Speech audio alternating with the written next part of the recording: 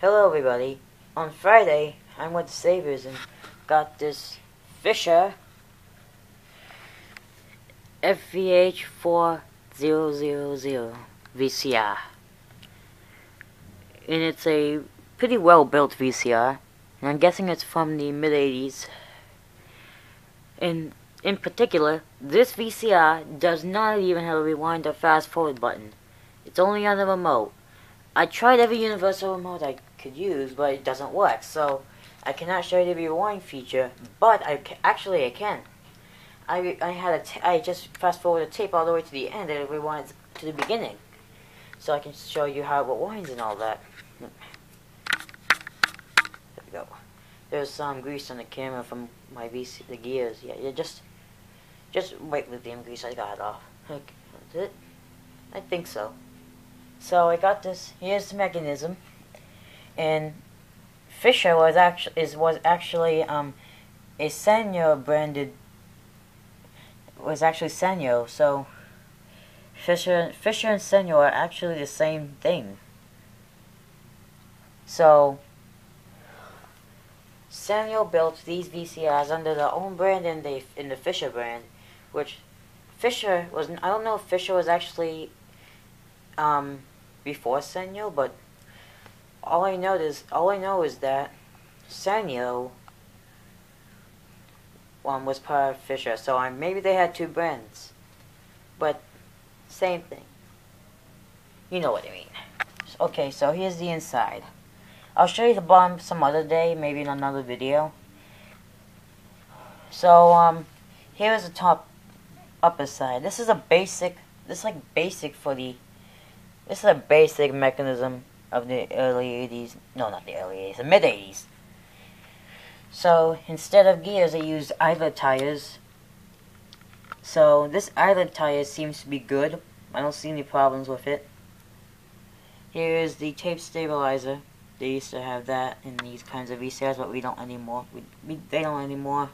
The erase head, the two head drum, the tracking head, and the pinch roller. Back in the 80s, the pinch roller was actually pretty in particular.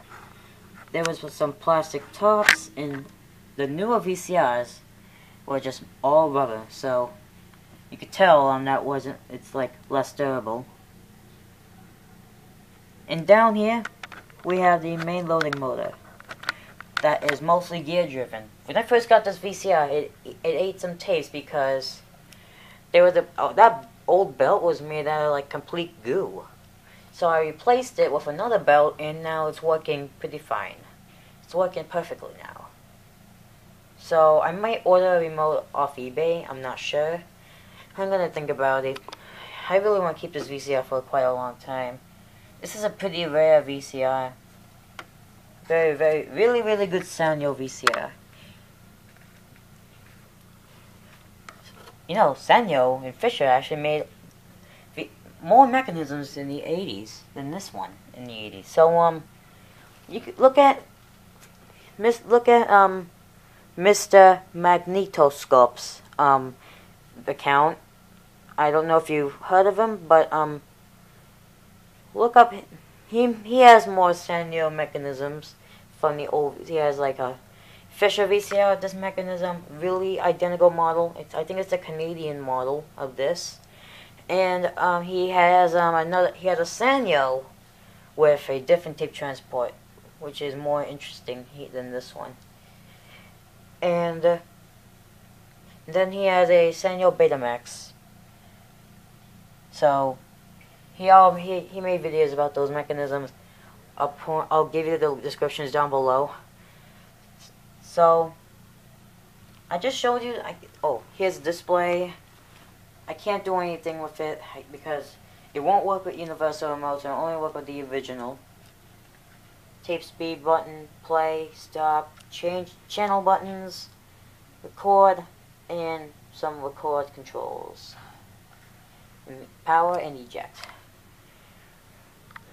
So yeah, so now I'm going to insert a tape.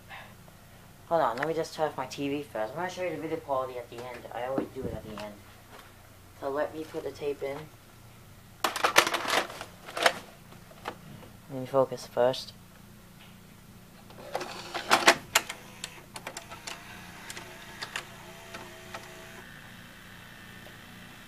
So now the tape is playing. The tape is, it's playing.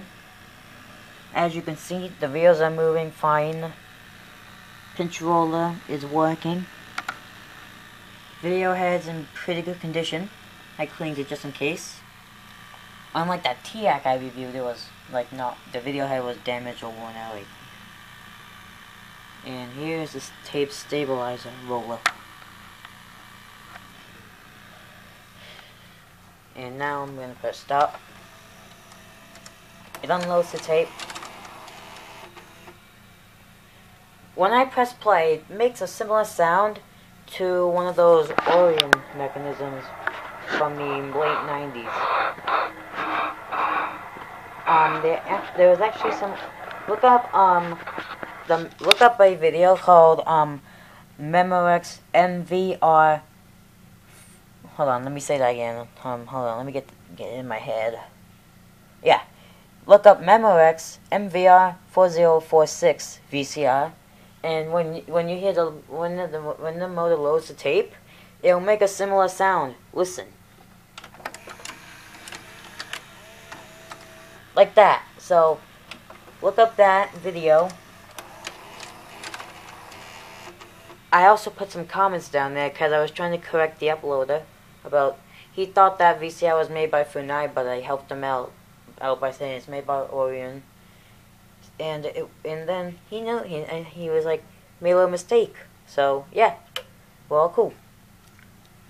So let me just show you the lower mechanism again. I press stop. Now eject. Now I'm going to show you rewind, so I'm going to have to use this tape because it's near the end, at the end, so, because there's no stupid rewind button and fast forward button. I'm pissed.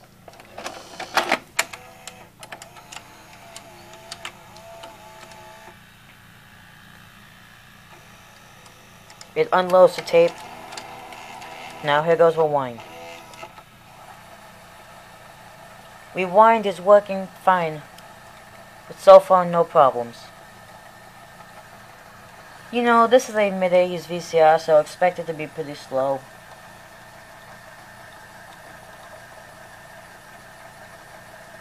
So far, the eyelet tire is still in pretty good condition.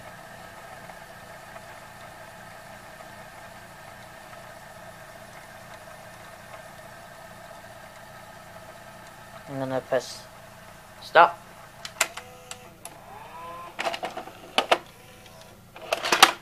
Now, let's get to the final part, the video quality.